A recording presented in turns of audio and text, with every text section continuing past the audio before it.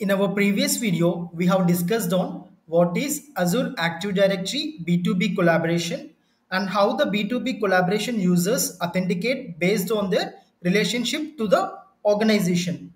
And we have also discussed upon the different user types in B2B collaboration like the external guest, external member, internal guest and internal member. And in this video, we are going to invite an external user to our organization from the Azure Active Directory. So right now I have been logged into the Azure portal and I have been into the Active Directory. So for inviting a user, we need to go to the users, and in users I want to invite a new user. So I need to click on new user, then invite an external user. So here I'm going to invite an external user to my organization POIT. So for that I need to enter the email ID of the external user. So with the external email itself, we are going to invite the user to our organization. So now I'm going to enter the external email ID. So let me enter the email ID.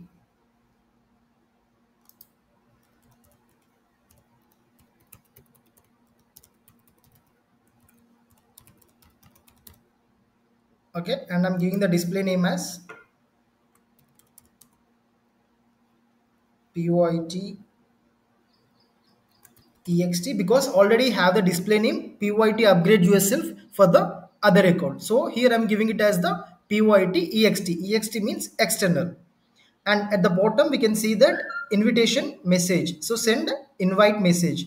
Then if we select this, an invitation message will be sent to the email POIT upgrade yourself @gmail.com. So let me click on message.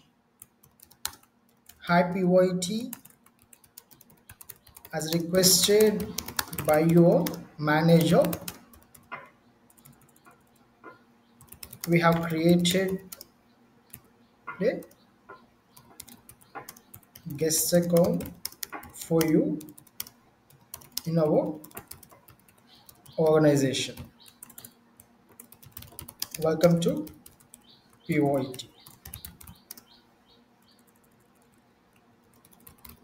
Regards, POIT upgrade yourself. So if you want to mention the CC, you can mention someone in the CC also. For example, if you want to mention the line manager or the department head, or if not the administrator, then you can mention the email ID over here under the CC recipient. And next, let me go into the properties, or if not, if you want to create the account directly, you can just click on review plus invite. But before that, I want to go into the properties. So under the properties, we can give the first name. Let me give it as like POIT. The last name, I'm giving it as like ext. So instead of ext, let me give it as like 2. Okay, instead of ext, let me give it as like POIT2, and the user type is guest. So if you want to give the user type as member, you can give it as member, and if you want to give the user type as guest, you can give it as guest. So if you give the user type as member, then the particular user will be having the member level access in the organization. But I don't want to give the member level access, I want to give the guest level access. So I'm going with the guest. You can select the job title, company name, department, employee ID, or the employee type, and the hiring date, office location. So I'm just going to enter the office location, and I'm leaving all this empty. You can also click the manager details also. Contact information, you can give the street address, city. Let me give it as like Bangalore. Then the state or province, and then zip code, country, business, mobile number. So let me give the mobile number. Then you can give the, if you want to add any other emails, you can just add the user any other secondary email address. Then the parental controls. When it comes to the parental controls, we can give the age group, whether the person is a minor, or if not a adult or a not adult. So if you select like the minor, then the consent provider for minor means the approval, I means the access level. So you can just select it as like granted or denied or not required based upon your requirements. And when it comes to the settings, you can just select the usage location also. So I'm not going to enter any of this. Even let me select this as like none. Okay, now I'm going to click on next assignments. So if you want to assign the user to any group, you can add the user, or if you want to assign the user to any role, you can assign the role also. But as of now, I'm not going to add the user to any group or role. So let me click on review and invite. So right now we can see the basic information of the user for whom we are going to invite into our organization. So this is an external user, and the email ID of the external user is pytupgradeyourself@gmail.com. The display name I have given as pytext, but let me change it to pyt2, because already I have a name with the display name as pyt upgrade yourself. So I'm giving the display name as pyt2. Now let me click on review and invite. See here the send invite message. Yes, and what is the message we have given? Hi PYT, as requested by your manager, we have created a guest account for you in our organization. Welcome to PYT. So let me go back and make the changes here.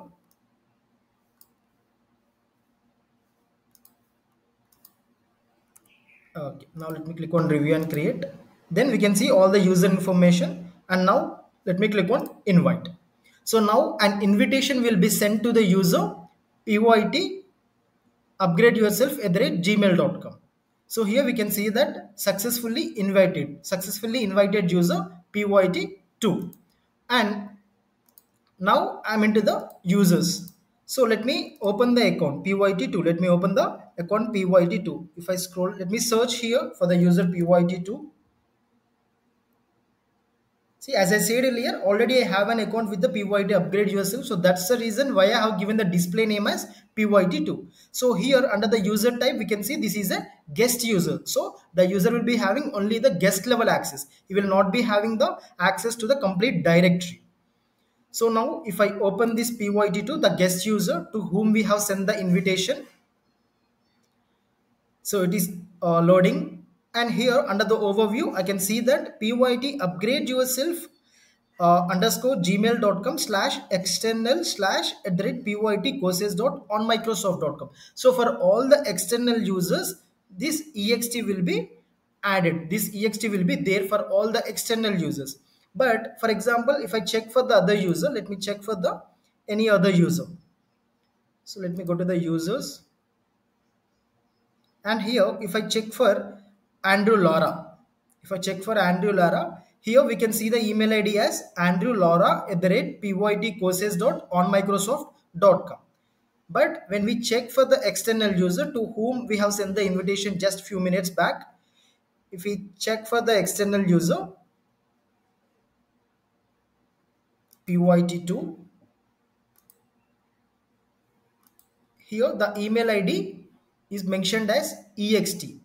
So this is the email ID of the external user pyt upgrade yourself at gmail.com, but instead of at it has taken the underscore, and after the user email this ext will be added for all the external users. After this ext only the domain will be added at pytcourses.onmicrosoft.com. You can see the user principal name, the created date time, the user type is guest, identity is the domain. And see, we can also see here like user has not been added to any particular groups or applications also, and even the roles. And we can check that we can see that the account status is enabled. And here when it comes to the B2B collaboration, we can see that the invitation status is pending acceptance, because we have sent the invitation to user pyt upgrade yourself @gmail.com, but that particular user has not yet accepted the invitation. And if you want to resend the invitation, you can resend it. Okay, if you want to edit any of the properties, you can edit the information from here. So like the display name, first name, the user principal name, or anything. If you want to edit, if you want to add the job title, company name, or the employee ID, the city, the manager details, you can just update it from here. So let me go back to the user pyt. And now let me log into the account pyt upgrade yourself @gmail.com. So for that, let me log into the Gmail.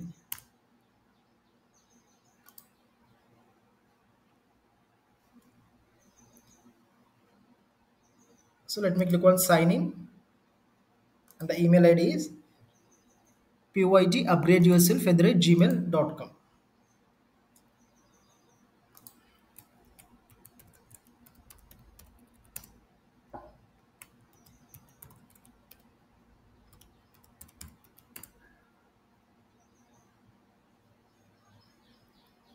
Okay, it's asking me to authenticate from the authenticator app. Let me do that.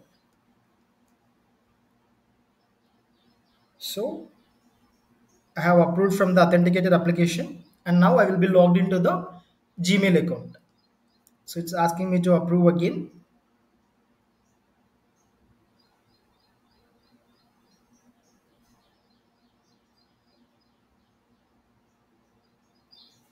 So I have approved it.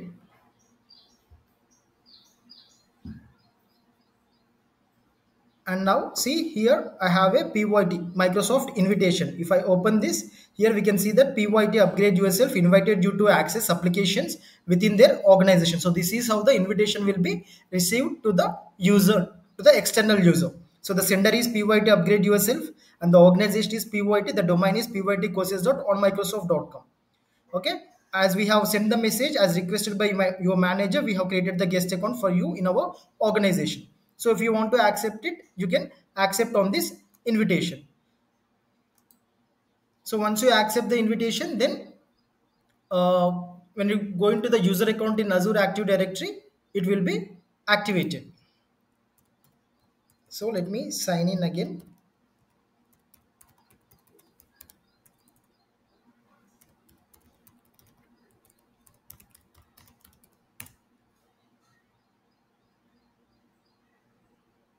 Send code. Now I need to enter the code which have been sent to my personal email ID, the pyt upgrade yourself @gmail.com.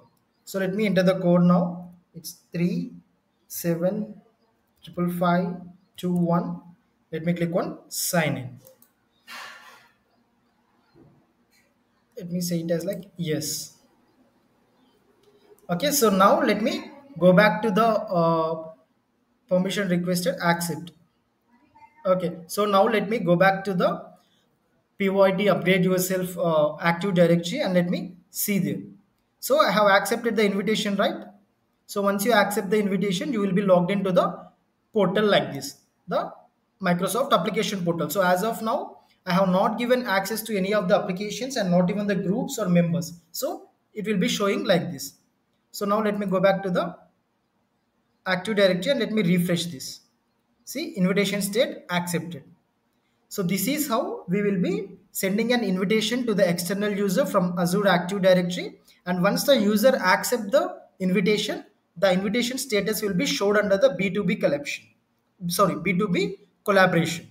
So here we can see the invitation status as accepted.